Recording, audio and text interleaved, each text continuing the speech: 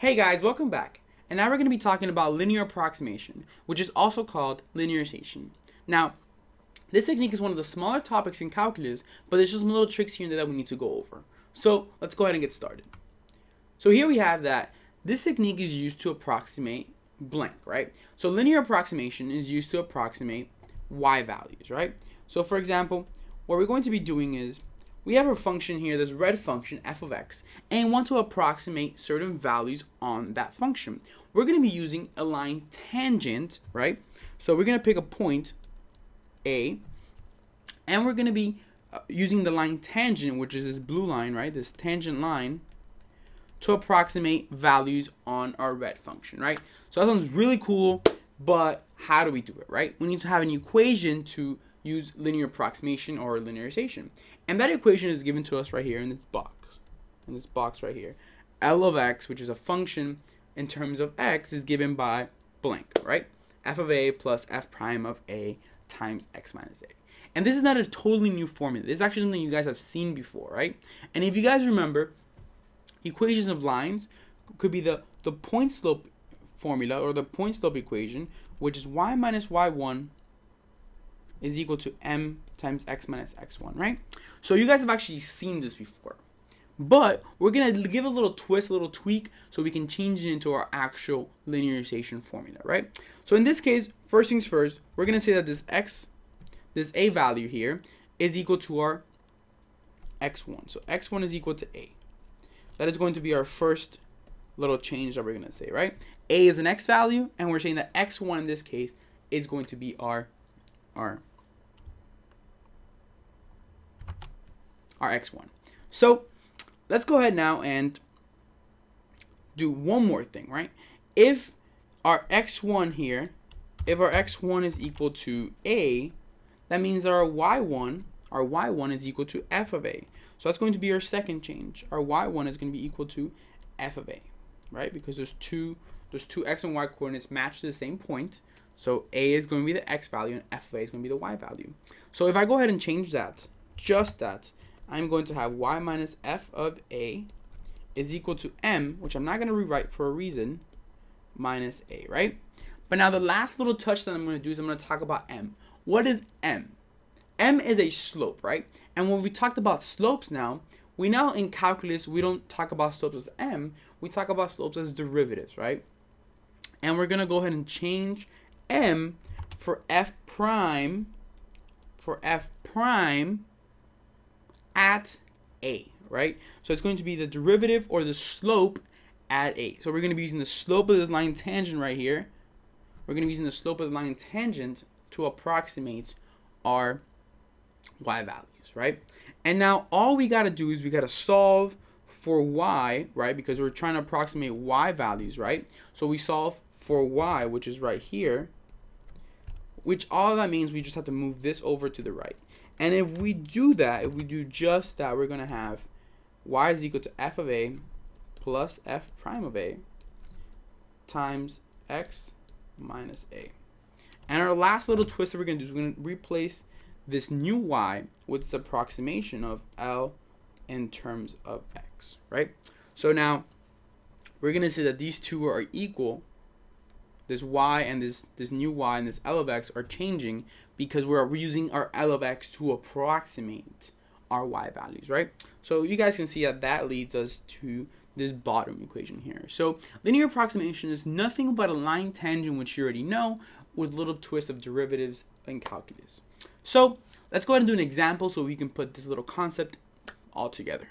So the idea is that I want you in example 1 to find a linear approximation of the function at a.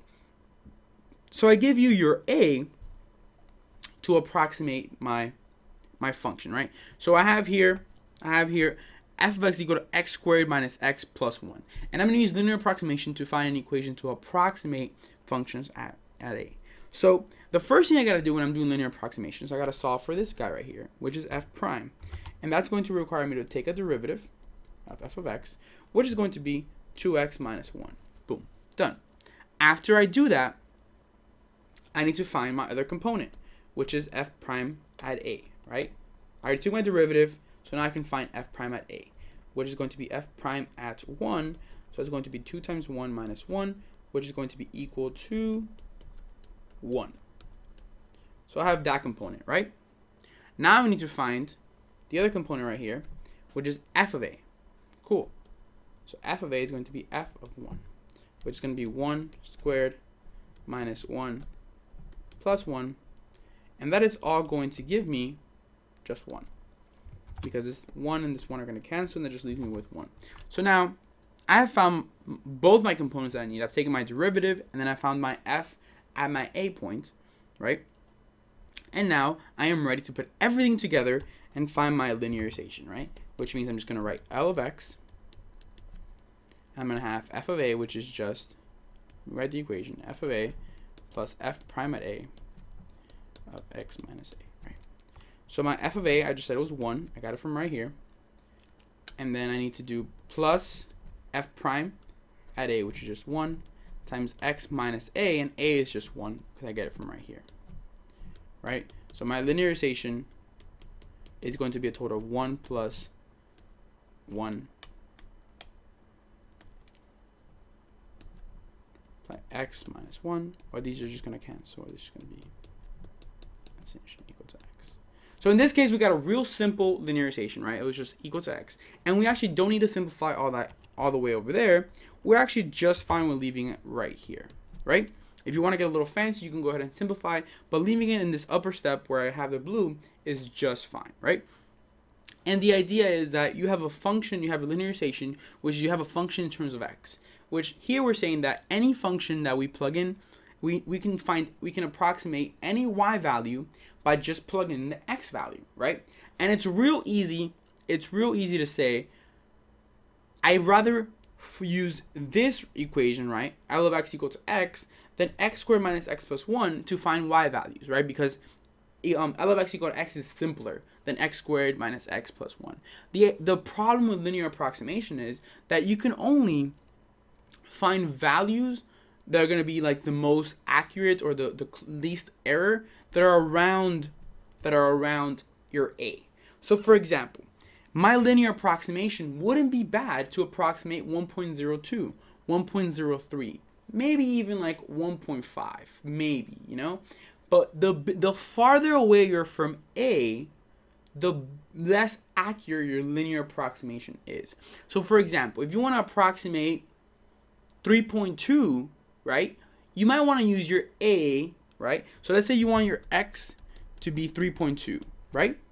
Your A has to be around 3. So it has to be 3. The best A would have to be 3, you know? That's the idea here. You need to use values that are close to the point that you're trying to approximate. So this L of x equal to x will be work out for 1.01, 1.02, 0.99, numbers that are close to 1, right? But not too far away, because the farther you get away, the less accurate it's going to be, and then that's going to make your linearization less useful or less powerful, right? So let's go ahead and do another example, which kind of puts linearization together. So here in this problem, I'm telling you to use linearization to approximate 1.02, right? So the idea is the square root of 1.02. So the idea here is that I don't give you an F, I don't give you an A, I just tell you approximate this, right? And this right here requires a little more thinking, because we actually need to go over what function should I use? Well, I'm trying to approximate square root of 1.02. So man, I should use my function to be, my f of x should be square root of x. Okay? Now, what a should I use? I'm approximating 1.02. So I should use a equal to 1, which is my closest whole number. Then, what is the actual value that I'm approximating, right? What is going to be my x? My x is going to be 1.02, right? And let's go ahead and bring down our formula here just a second. It's going to be L of x equal to f of a plus f prime of a, and then x minus a, right? So then we go ahead and we have our formula, which I'm going to go ahead and highlight for a second. this is our formula that we're going to be working with, right? So we have our function, so we can find our f of a. So we're good to go on this right here. Our f of a, we're good to go. We can find f prime of a because we can just take our derivative of our function and then plug in a, which we have both. And then here we have x and a. So we're done. We have everything we need to find the linear approximation of this, right? So first, I need to actually find my L of x. And after I use my L of x, I'm actually going to use the L of x to find the approximation of square root of 1.02, right? Which is the difference from example 1. In example 1, I kind of just told you, find the linear approximation of this function, right? So I just kind of like I made you guys look for a general formula for your linear approximation. But here in example 2, we're actually going to use our linear approximation. So let's go ahead and do that, right? So first things first, I'm actually going to start from left to right here. So I'm going to find my f of a first. So I'm trying to find my f of a first, right? So f of a means that I'm trying to find the f of a. So I'm finding square root of 1, which is just 1. That was an easy number. We're good to go. All right, next, let's go ahead and find f prime at a. Okay, so that means I need to find my f prime. Cool. Let's go ahead and do that. Before I find my f prime of a, right? Before I find my f prime of a, I need to find my f prime of x.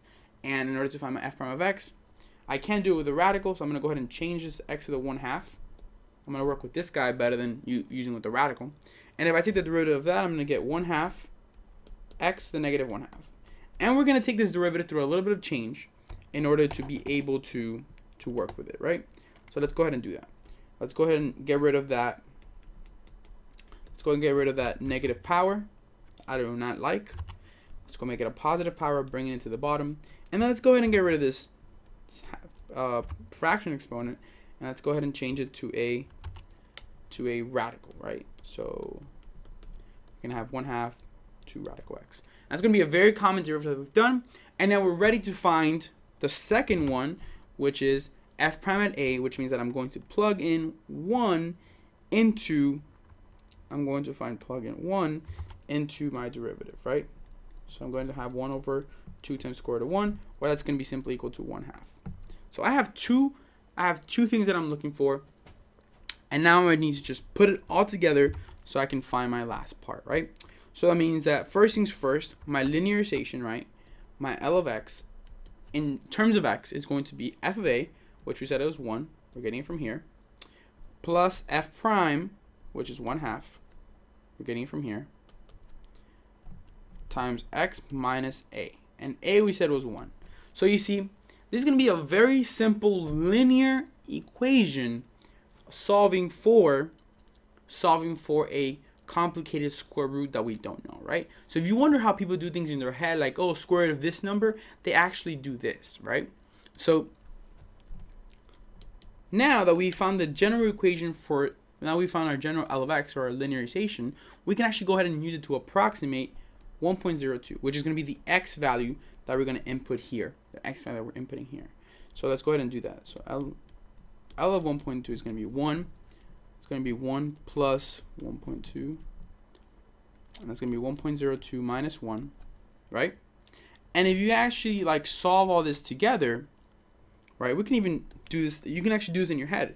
You can do 1 plus 1/2 times 1.02 minus 1 is just simply 0.02, right? And then 1.02 divided by 2 is going to be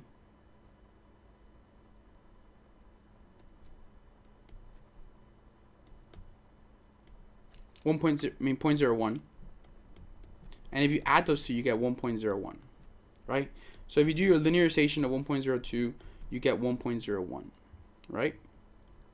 And now if you actually were to plug this into the calculator, if we were able to plug this into the calculator, the actual value of square root of 1.02 is equal to 1.00995, right?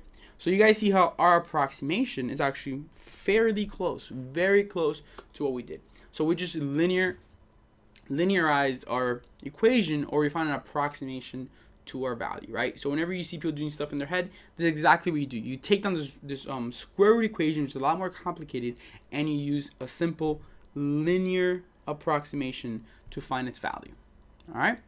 So that brings back to my point that I want to make before I finish this video, that the closer your A is to the value that you're trying to approximate, the more accurate you are. You see, if I would have used 2 to approximate 1.02, my error, or the difference between these 2 points, would have been much bigger. All right, so using 1 to approximate 1.02 is a great example, just like using like 7 to approximate like 6.98 is another good example, right? So that's about it for now, and now we're going to do some practice problems on linear approximation. So see you guys next time.